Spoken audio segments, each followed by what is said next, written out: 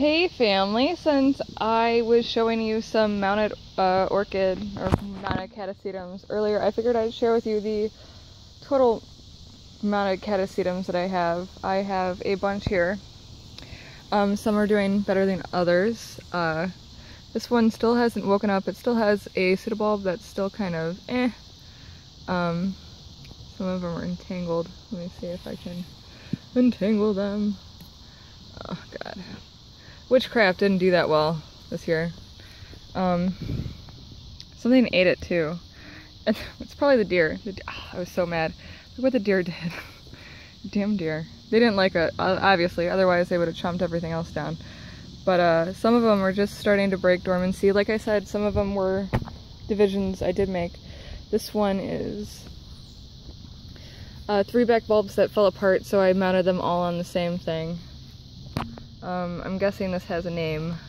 It's from SVO, but it's that cross, and it's doing really well. Some of them are a little more established. This one's pushing off 3 total. That one just got one. Oh, look how cute! Up there, see, that's catasetum bulbs. If you have an issue with them, if you cut them and you don't have roots, they can have dormant eyes like Cattleya or Dendrobium and produce, I wouldn't call this a cakey, but maybe you would. Some other ones that are doing great is this one right here. I love this one. It's got big fat roots. Look at those fat roots. Oh, it's so gorgeous.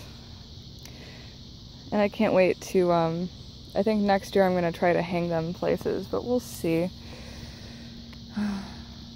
Here is some of the other ones, the bigger ones that I have. So this is the,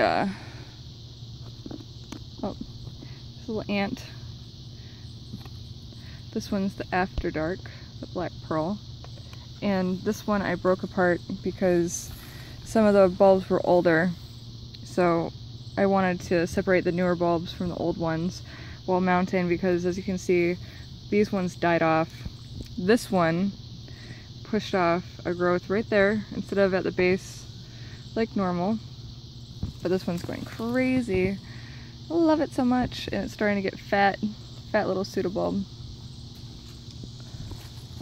And then this one, I think is called the MC2. I lost the tag, I have it somewhere though.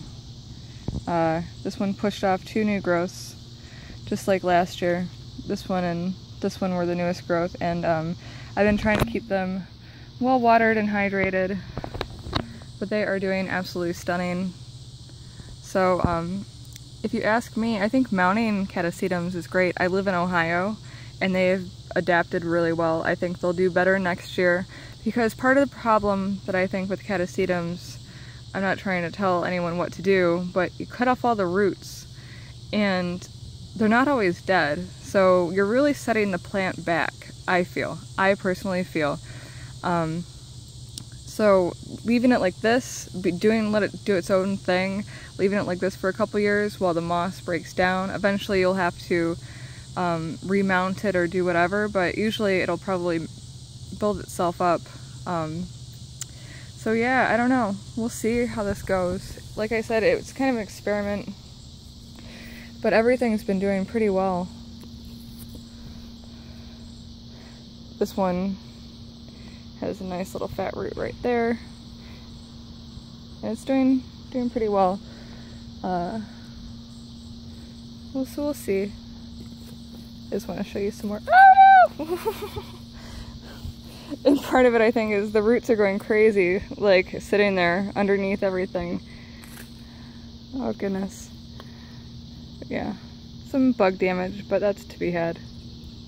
Okay, well, I hope this was inspirational for anybody trying to do mounted stuff. I know I love mounted things. Here's another fat root. Let's lift these guys up since that one's dead. Wow. Totally loving it. Okay, well, I hope you guys enjoyed this, and I hope that you guys have a wonderful day. I love you so much, family. Bye.